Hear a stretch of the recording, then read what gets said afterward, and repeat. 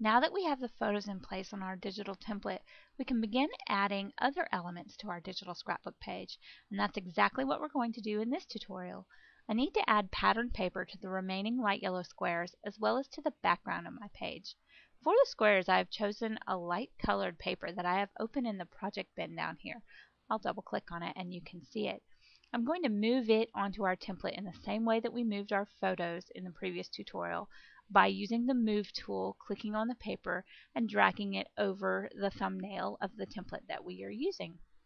And you will see it opens in our project. The layer with the paper on it will appear in the Layers palette just above whichever layer I last had selected.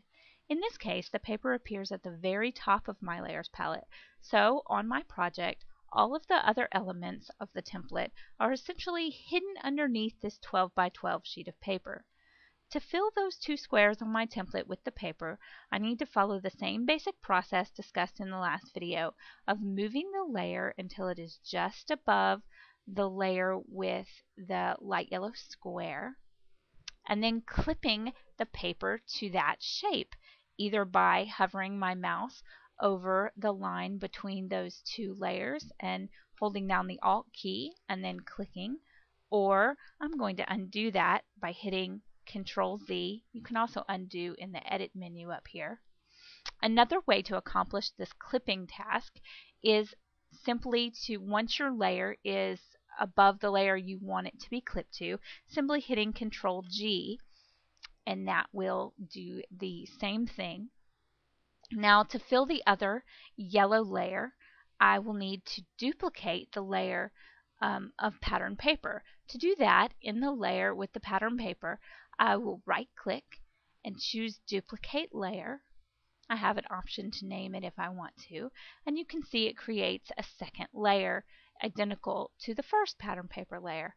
And I'll just duplicate the process. I'll move that layer until it is just above the layer with the other yellow square, and then I will clip those two together. Now, the background paper that I want to use was originally more of a peachy shade of pink, and I really wanted it to be closer to the color of my daughter's pajamas in the photo. So, to accomplish this, I can actually adjust the hues of the paper. Again, there are a couple of ways to access the hue adjustment screen.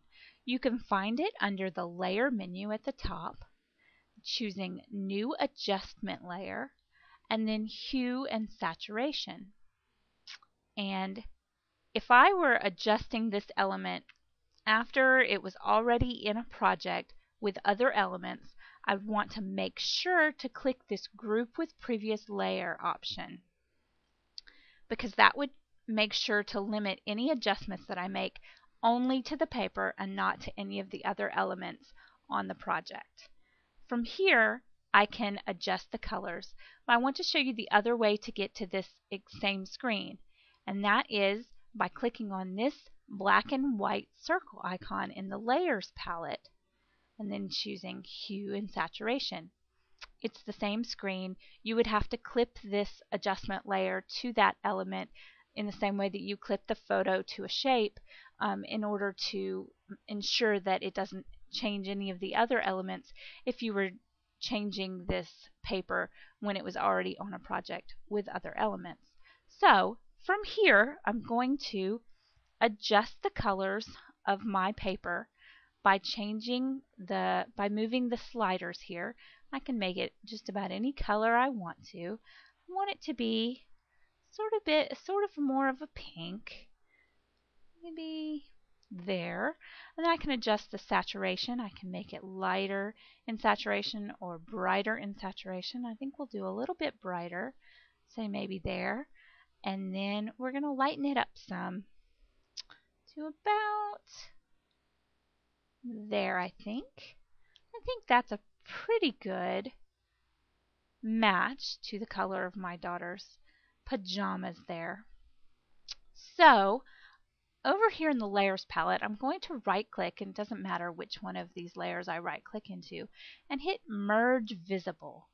This is going to simplify the process of moving this paper with the Move tool over to our template But when I close this layer, it gives me the option to save it, and I'm not going to choose to save it. That will revert it back to its original color, that peachy shade.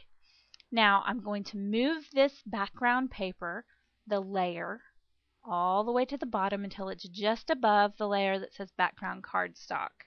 I could clip this layer to the background cardstock layer or delete the background cardstock layer, but the orange background cardstock layer is not visible, so it really doesn't matter. This paper is 12 by 12, and as long as it hides what's behind it, it doesn't matter how I go about that. So in the next tutorial, we will continue the process of building our page.